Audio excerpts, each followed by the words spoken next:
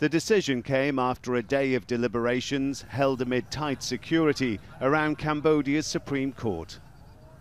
The Cambodia National Rescue Party had been expecting its dissolution and had already ceased to function, with many of its senior members in hiding or in exile like its Vice President Mu Sochua.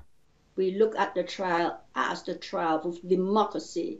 It's a significant message to the international community that Mr. Hun Sen is a dictator who wants to remain in power.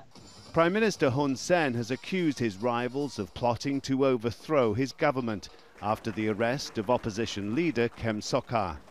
The National Rescue Party denied the claim, accusing the ruling party of using the courts to silence it. It nearly won against the government at the last election and has been gaining in popularity. Look, Cambodian politics is a zero-sum game. It's a winner-takes-all politics, and it's risky to lose. Human rights groups have accused Hun Sen of a wider crackdown. One of the leading newspapers, the Cambodia Daily, was closed in September, the government says, for non-payment of taxes. And there have been restrictions on the activities of foreign NGOs. The opposition has promised to fight on regardless. It can continue, and it do exist, and it is in the hearts of everyone in Cambodia.